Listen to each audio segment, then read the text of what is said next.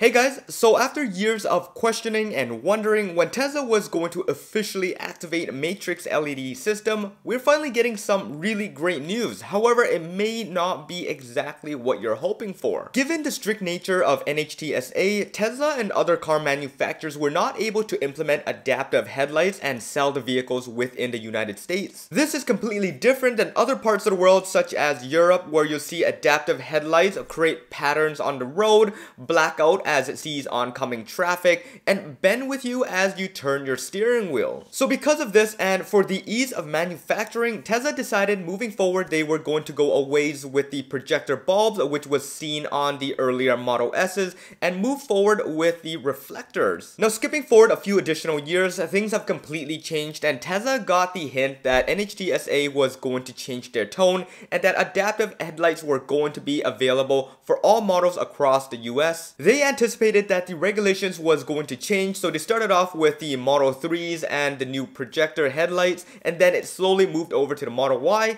the S, and then finally the X. Now this entire transition took a span of a few years. Believe it or not, the Model X just recently switched over to the projector matrix LEDs. But all of this is really great because it sets it up for the future and all the technology matrix LED is able to provide. And now 2021 hits, and later in the year Tesla launched the very first holiday update with the light show, and this was our first glimpse of what is more to come. There was a single light show pre-installed in this update that was playing songs with the windows moving up and down and a bunch of other cool features, but there is one key highlight to all this that gave us the future technology of the matrix headlights. It essentially was able to project the words Tesla onto a wall once you are parked up close to a flat surface. What this means is this is our first sign of what the matrix LED is capable of, and once Tesla activates it, there is so many cool things that it's able to do. Now unfortunately from that point on there was really no new updates. There was the 2022 holiday update which didn't give us any customizations in terms of what's being projected, but to our surprise earlier this year NHTSA has switched up their tone and removed the restriction to adaptive headlights,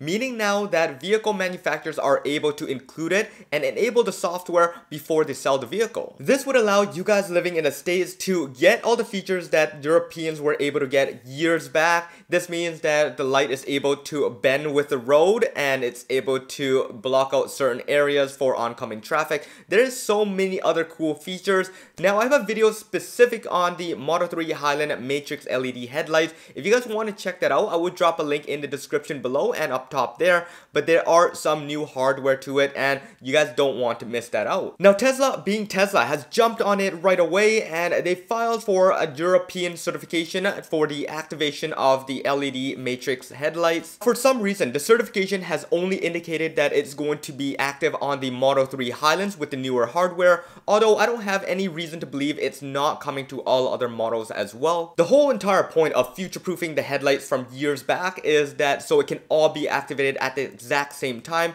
and this is drastically going to improve safety when driving at night. Now why they're doing this exactly, I'm not completely sure, although it's good to note that Tesla usually likes to test out newer software in smaller batches, so this is going to be the new Model 3 Highland batches as they're the cars that have the least amount on the roads. I would not say that this is down to the newer hardware because there are some changes inside of the Model 3 Highlands that are not even on the same level as the projector bulbs on the older models. If you guys want to know more about that, like I said, I dropped that link in the description already, so click on that if you guys want to see what's different. Another thing that can possibly be is that they want to make the Model 3 Highlands very exclusive right now, so people are more psyched up to buy the newer vehicle. I think this is going to start out on the smaller scale and eventually move out to the entire fleet in a couple months. But yeah, overall this is great news. It means that Tesla is prioritizing convenience features now, and the latest one being the auto wiper fix. They've made sure that auto wiper is working in all scenarios now, which is really great. And hopefully the certification is specific to the Model 3 Highlands, and there are other certifications for the other models which we might have missed. And even possibly the adaptive headlight feature is going to be enabled on all vehicles at the exact same time. Anyways guys, this should wrap it up for this update. I hope you guys enjoyed it. The holiday is coming up, so I do wish you guys a really great Christmas. Make sure you guys hit that subscribe button, that bell notification,